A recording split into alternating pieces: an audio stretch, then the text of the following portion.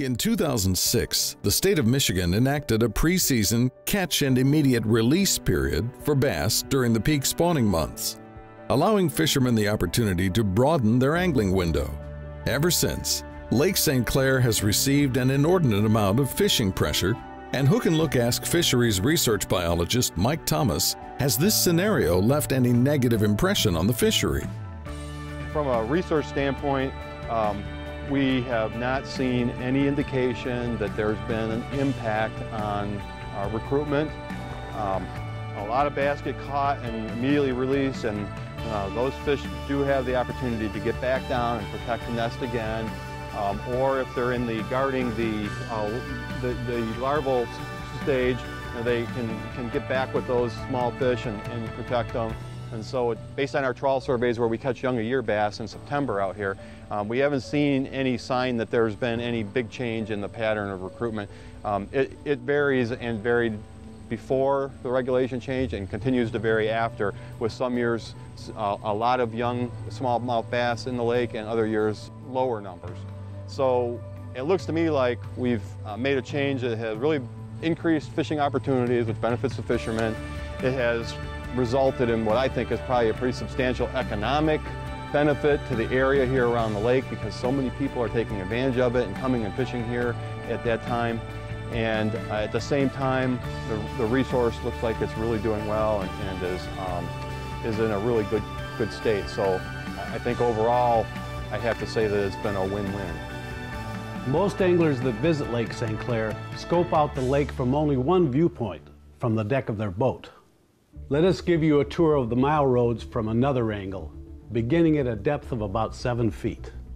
The bottom substrate of the entire area is primarily a combination of sand and marl covered by a thin carpet of chara, better known to anglers as sandgrass.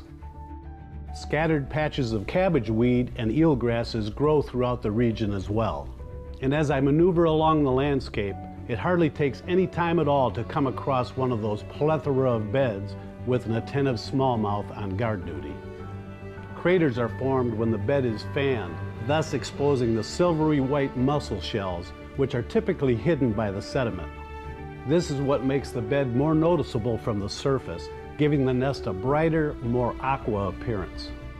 During my survey, most of the beds I observed were in the latter stages of the spawn. Here is a nest with hundreds of smallmouth fry, no larger than a ½ an inch long, still located on the bottom. It's likely this brood hatched just a few days prior and will soon begin to swim up off the nest.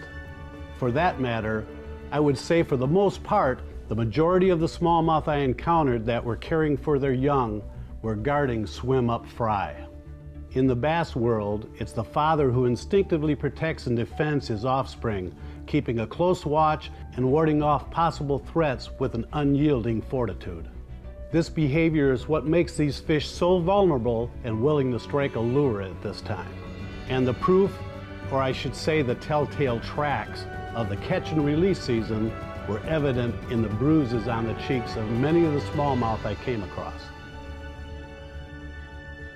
I'd also like to bring your attention that as I move shallower towards a depth of 5 feet, the weeds begin to thicken. I discovered that the long, increasingly dense strands of cabbage and eelgrass harbor a fair population of respectable largemouth, especially in the areas where there was submerged wood present. I stumbled upon an occasional group of dilapidated dock pilings now and then, and each of these structures held largemouth and a population of rock bass. Pumpkin seeds were present as well, and even an occasional crappie would scurry off. From this viewpoint, you can plainly see that Lake St. Clair, more specifically the mile roads, appears to be a prolific fish hatchery, especially when it comes to smallmouth bass. But in spite of this, I can't help but have a little concern when taking into consideration that in just a few days, the catch and keep season will begin, and several of these guarding males will likely be harvested, pulled away from their parental duties, perhaps prematurely. That's one of the luxuries I have as a scuba diver, is to enter the fish's world, observe, study, and personally learn about the fishery. Thank you for taking time to view this video. It's our pleasure to provide you with an underwater perspective of what transpires at Lake St. Clair, in an effort to assist the Natural Resources Commission in making a more informed decision. The previous piece was captured along the Mile Roads in June of 2013, but by midsummer, for some unexplained reason, the condition of the smallmouth population had taken a turn for the worse. You'll notice the concave bellies in this footage, which were captured in the Middle Channel in August, a time of year when the fish are typically recovered and fattened up since the spawn. We were also dumbfounded at the lack of gobies and other forage species. This phenomenon was not only puzzling, but a disturbing scenario as well. Anglers who fished the lake later in the season were understandably concerned at what was happening to the fishery. Some contacted the DNR looking for answers, others turned to Hook and Look for our underwater perspective.